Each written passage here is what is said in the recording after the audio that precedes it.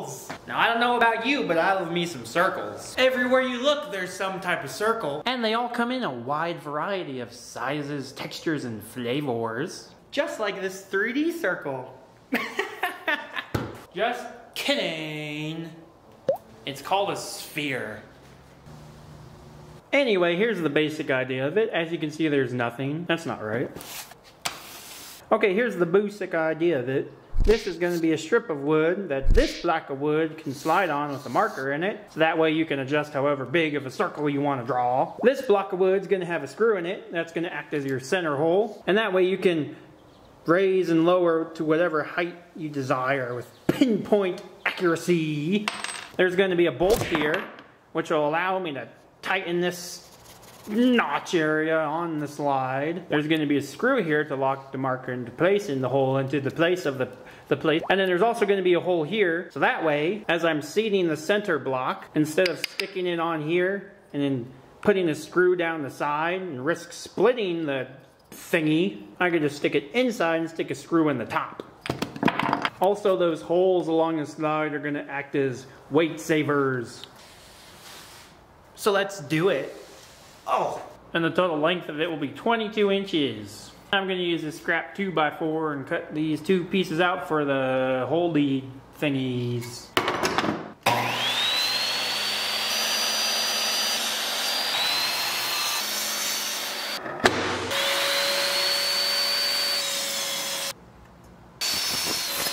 Okay, here's the slide portion. This piece is going to have a screw right here, roughly, and it's going to sit in like that. And then this piece is going to have a marker in this section, and then it's a hole, and it's going to go. Ow, my shin.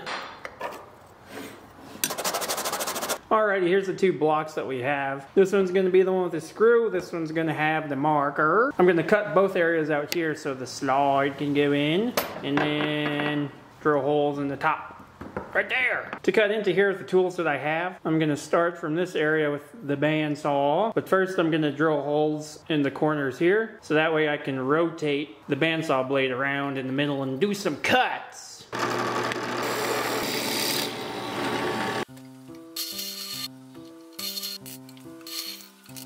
Now to not cut off my fingers.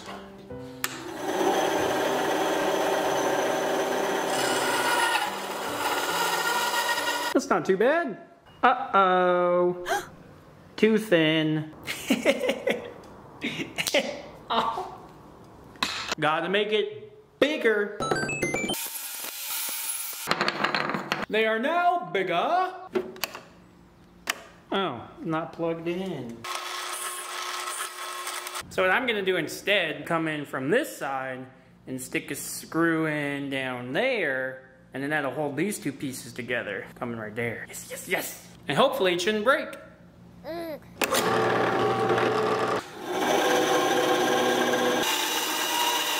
There we go.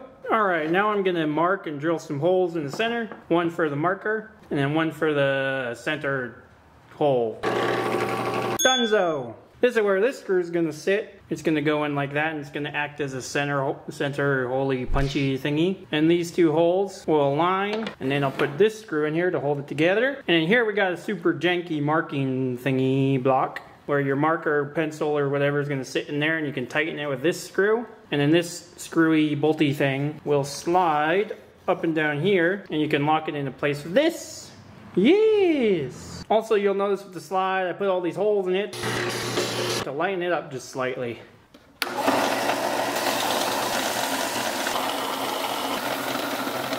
I just sanded everything to 1000 grit. I also added markers, so this will be your radius marker at the top, and at the side is your diameter marker. So whichever size circle you want, you'll stick this right there. You'll line it with the top. That's going to be your radius, and then that's going to be your diameter. Let's see how it works.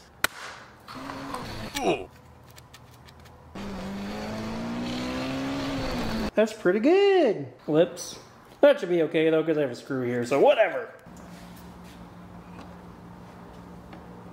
You could also just get a ruler and drill holes in it And it would do the same thing that does. But I wanted to make something. So, oh well. Oh, I actually like this ruler.